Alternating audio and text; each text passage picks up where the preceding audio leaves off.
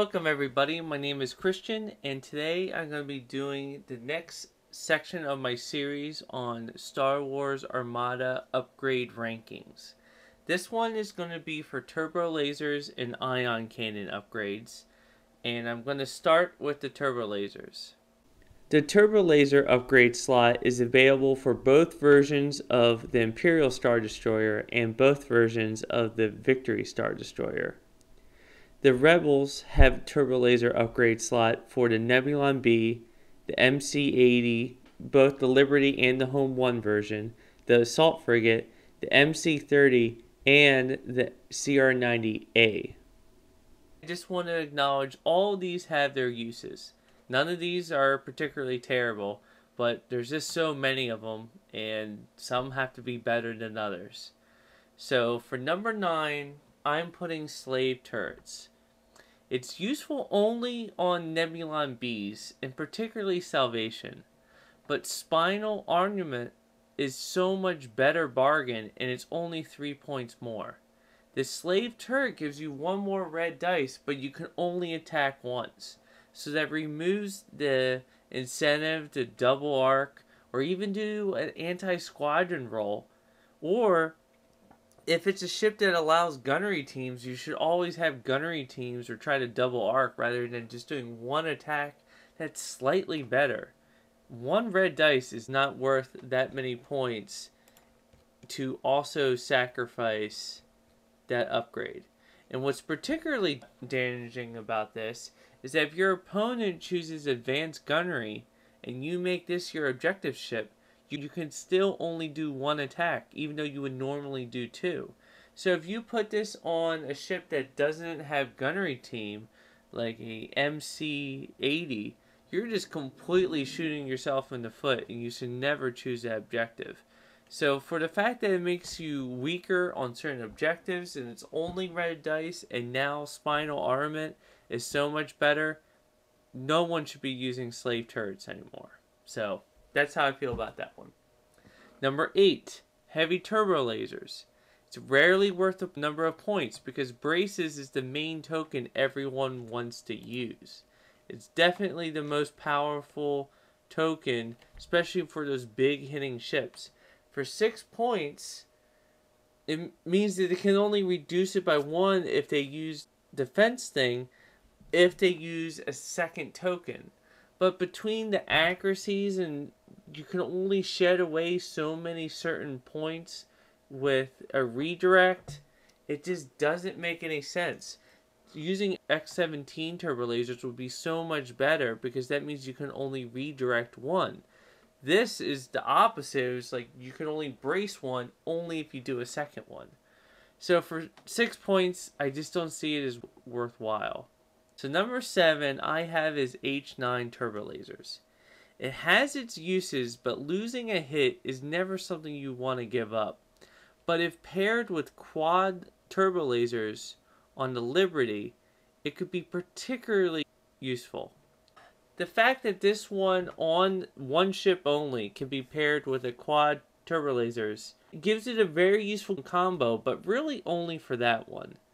You only have so many red dice, and the fact that you can change 1 from a hit to a crit to an accuracy is only useful if you maybe have an odd number and you want to take away their brace, or you want to take away their evade, which is a double.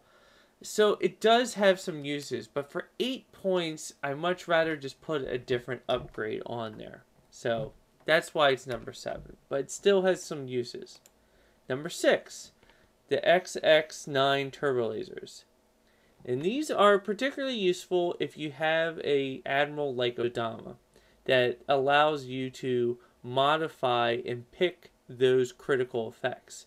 So instead of having just 1, the first 2 damage cards are dealt. So for 5 points, that's a pretty useful power, particularly if you have Dodama.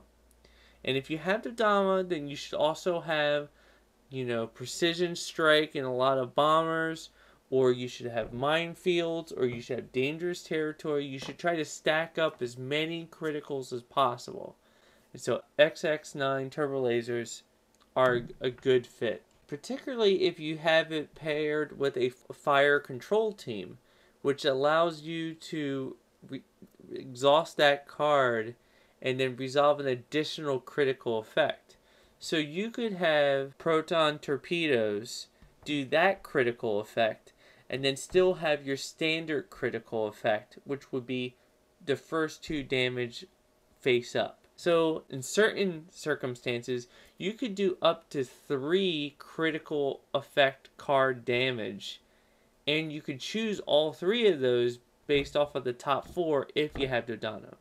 So since there's so many synergies that can be used, that's why this one's as high as it is, but still not as universally as useful as all the ones above it.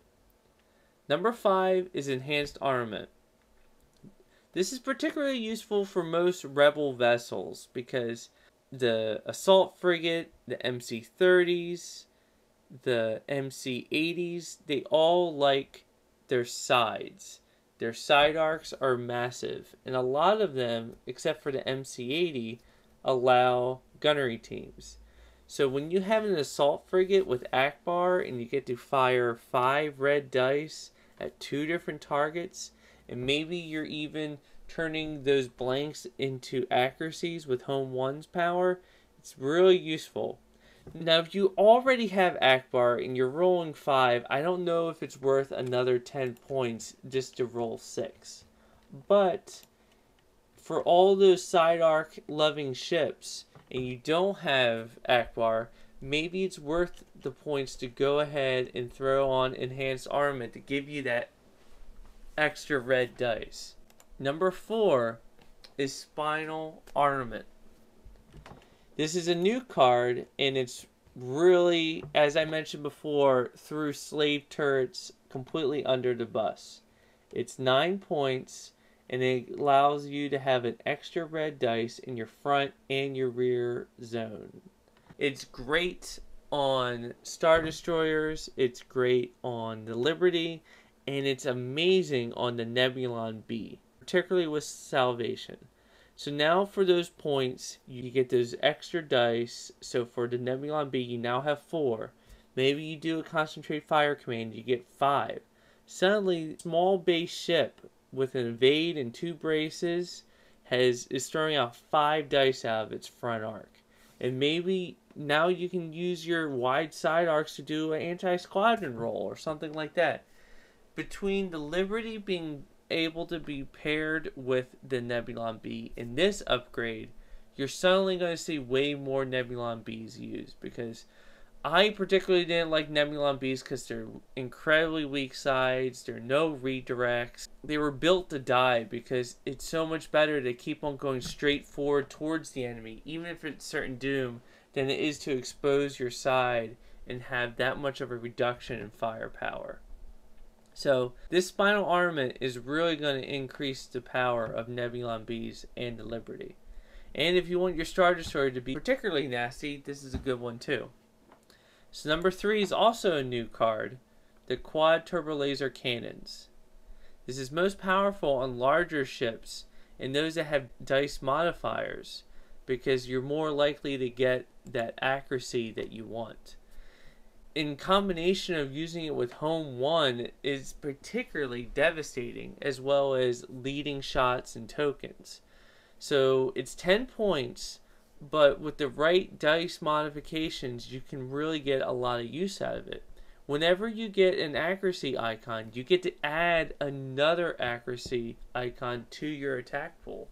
It should be noted that if you have a token or leading shots or some commander that allows you to use rerolls, that is now in your attack pool, and if you don't want that accuracy, you can re-roll now with an extra dice.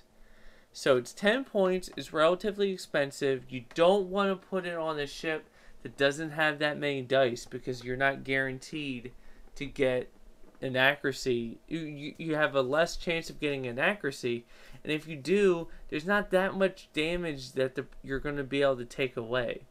Particularly, what makes this useful is when you're going up against this new flotilla that has a scatter. So now if you have 1 accuracy, you can actually take away the evade and the scatter. So there's a lot of combinations that this is going to be useful for, particularly on the Liberty, the first ship to have 2 turbolaser upgrades. So maybe it has spinal armament and quad turbolasers, or you want to absolutely guarantee that you have 2 accuracies and you put on H9 turbolasers. So there's a lot of combinations that are going to be seen in a lot of games for a long time, and this is a very good upgrade. So number 2 is, in my opinion, the overpowered but very useful card, X17 Turbolasers.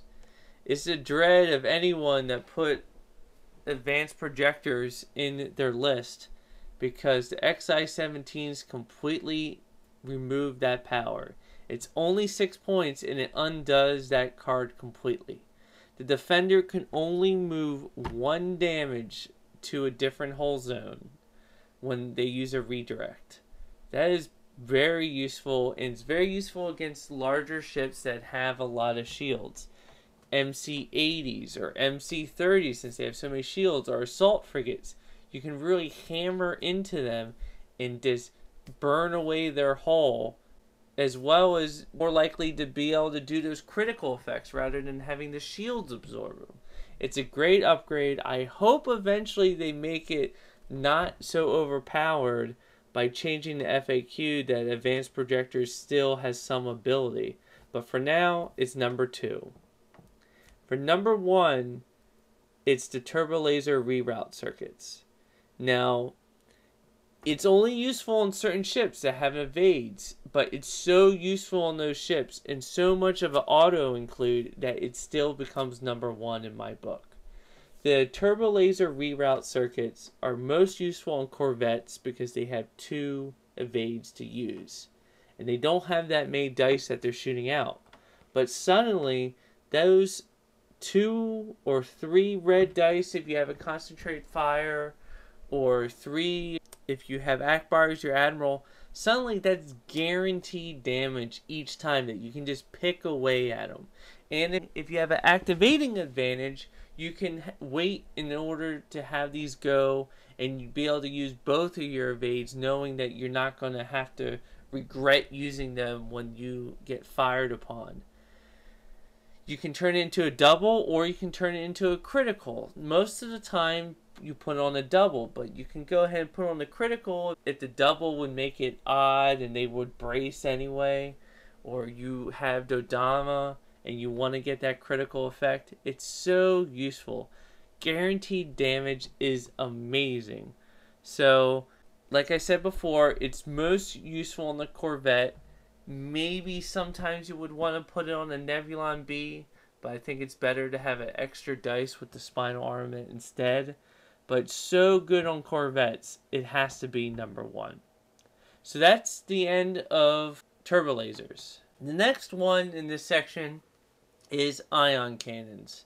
The ships that can take the ion cannon slot are, for the Imperial side, the Interdictor, the VSD-2, both versions of the Imperial Star Destroyer, and the Raider 2. For the Rebels, all versions of the MC-80 and the CR-90B are the only 2 ships that have an ion cannon retrofit slot. There's 7 of these, and I'm going to go ahead and start with my bottom one. Ion cannon battery. They're 5 points, so they're pretty affordable, but whenever you get a blue critical, you can choose to discard 1 command token from the defender. If the defender doesn't have a command token, you can reduce the hull zone by 1 shield instead. This is very situational, because 1, maybe it doesn't have tokens, and 2, since this is a blue critical effect, all you're doing is reducing 1 shields, and now you can't do a regular critical effect if any of the damage gets through the hull. So for 5 points, only 25% of the time on a blue dice you're going to get this. I just don't see it as worthwhile. But maybe you disagree, and if this has been useful for you, please let me know. But for now, I'm putting it at the bottom of the list. The next one I'm putting, and this is has some uses, but it's just not all that useful in my opinion, is the high capacity ion turbines. This is a modification that allows you to have one blue dice extra in your left and right hull zones. However, it's 8 points. It's pretty expensive for something that you're only going to be able to use at medium and close range, and it's only one extra blue dice. The red dice for advanced gunnery, I say it's more useful because that red dice is used so much more often, even though it has blanks and all that kind of stuff. But ships just aren't in medium range nearly as often as they are in long range. Maybe this would be useful for the torpedo frigate or an assault frigate if you want to have more accuracies. Maybe I'll change my mind as more GR-75s and assault carriers use that scatter against me. I really want to have more accuracies, and have more accuracies you need more blue dice. But for now, I just don't see it worth the 8 points. The next one for number 5 is NK7 ion cannons. Again, very situational, can be really useful, but it's only when you get really lucky. So you may discard this card and force a defender to choose and discard one of their defense tokens. It's useful, and it can be devastating if you're lucky, but for 10 points, I put it on there and it's never hit, so it's completely wasted. Plus, the defender gets to choose which token they get rid of, so they can use the one that they're least likely to use. So, maybe go ahead and try it if you're a gambler, but for 10 points, I'd much rather have other upgrades or an additional squadron. The next one at number 4 is the SW7 ion cannons. So this allows you to have any unspent blue accuracies count as 1 damage. Guaranteed damage is always useful, particularly for blue heavy ships. So if you have this on a Corvette B, you're always going to do some damage. However, I prefer Dodonna's Pride. Even if I don't have Dodonna on it, being able to do that face-up critical regardless of the shields is pretty darn useful. And even though this is 5 points, it's only going to give you an extra damage here and there, because most of the time you want to use those accuracies. So I just don't find it all that useful. Number 3, the MS1 ion cannon. It's pretty cheap, it's only 2 points. Once again, it's situational because you have to get that blue critical, but since it's so much cheaper, I'm inclined to use it more. You get to choose and exhaust one of the defender's upgrade cards. There's a good chance that your opponent may not even have an upgrade card that can be exhaustible. However, with all the new nasty powers that are coming out with the interdictor and more officers that are probably going to be used more often, this could be useful, but make sure you give it the proper deployment and positioning for the right target ship. Number 2 is the Overload Pulse. Again, situational, it's a blue critical, so it doesn't happen all that often. However, the fact that you get to exhaust all of the defender's defense tokens, particularly if you pair it up with a second ship, like, or even better, the ISD Avenger, in order to provide an incredible knockout second punch. You have the right ships in the right order, and you have this one attack first so that the other one can hammer it. It's useful. Number 1 is Leading Shots. This is a great card, particularly for MC80s and ISDs that can spare giving up an extra dice. It really helps for those bad rolls and allows you to keep the dice that you like, unlike some other powers. It's less useful if you have an admiral that allows you to modify dice as well, so I wouldn't use this and have one of those admirals, but for the most part, I find this is the most useful ion cannon upgrade. So, that is the end of the Turbolaser and ion cannon upgrade section.